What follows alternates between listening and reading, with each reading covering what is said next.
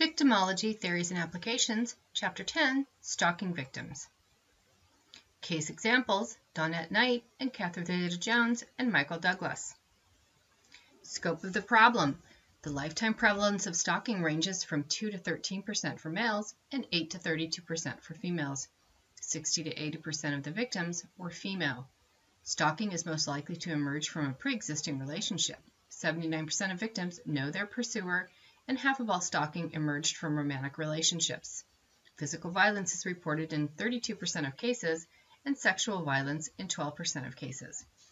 Common stalking behaviors, Table 10.1 from your textbook, include repeated telephone calls, letters, or emails, sending unwanted gifts, including flowers and candy, showing up uninvited at work or home, intercepting mail or email, following, watching, or tracking, collecting photos or videos of the person, contacting the victim's employer, colleagues, or family, threatening harm to the victim, threatening the victim's family, friends, or pets, vandalizing the victim's car or property, assault, which can be physical, sexual, or emotional, kidnapping, or hostage holding. Stalking laws. 1990, California passed the first stalking law in the Western world. By 2000, stalking laws existed in all U.S. states, Australia, Canada, the UK, and several Western European countries. Stalking legislation generally covers repeated following or harassing an individual where the behavior of the pursuer contains a credible threat of harm. Typology of stalking. Stalking is a pattern of behavior that is intrusive, repeated, and fear-provoking. Motivations for stalking differ. Stalking as an extension of domestic violence, celebrity stalkers, erotomania stalkers, and sexually sadistic stalkers. Early classifications. Number 1, the classic erotomania stalker, who is often a woman with delusional belief that a powerful man is in love with her, for example, her doctor. Number 2, the love-obsessed stalker, who is delusionally focused on a famous person, for example, an actor or a politician. And number 3, the simple obsession stalker, who stalks a former partner with intense resentment as a result of perceived rejection. This early classification system is by Zona, Sharma, and Lane. Early classification number 2. Number 1, the rejected stalker. Number 2, the intimacy-seeking stalker, who often has erotomanic delusions. Number 3, the incompetent stalker, who may be intellectually or socially limited. Number 4, the resentful stalker, who seeks to frighten or distress the victim. Number 5, the predatory stalker, who is preparing for sexual assault. This second classification is by Mullen, Pathé, Purcell, and Stewart. Stalking is an extension of intimate partner violence. 75 to 80% of all stalking cases, twice as likely for women than for men. 81% of women being stalked by an intimate partner also reported other forms of physical abuse, and 31% had been sexually assaulted. Victims of IPV who attempt to separate are often at higher risk after the separation than before. Feelings of rejection turn to rage. Celebrity stalkers.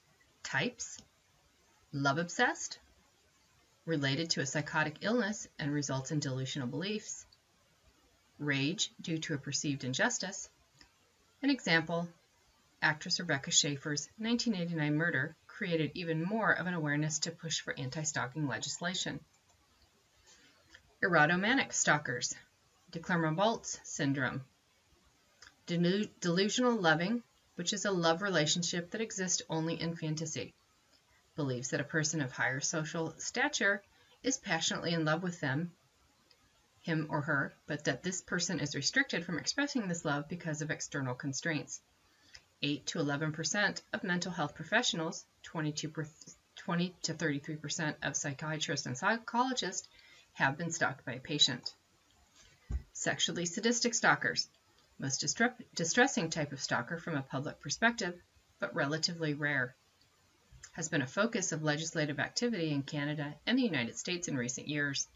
Stalking occurs when a violent and dangerous offender seeks a victim to satisfy his desires. A particular victim is selected because she represents a particular type of person to whom the offender is attracted.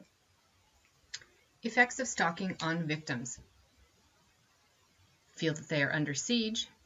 fear, anxiety, and apprehension that sometimes may border on paranoia, depression, anger, and helplessness, occasionally leading to suicidal ideation, arousal, intrusion, and avoidance symptoms associated with post-traumatic stress disorder, and social disruption. Safety strategy for victims, Table 10.3, taken from your textbook. Accept responsibility for own safety. Develop surveillance strategies. Enlist the assistance of others. Increase security for home, work, and travel. Document incidents and retain evidence. Avoid contact and never initiate contact.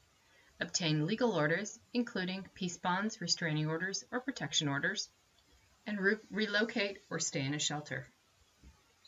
Threat assessment of stalkers includes reason for the contact, emotional response, thought content, contact pattern and predatory behaviors, and preoccupation. Treatment of stalkers. Highly challenging, considerable pessimism, not motivated to change. Delusional stalkers with erotomania are best treated with psychotropic medications.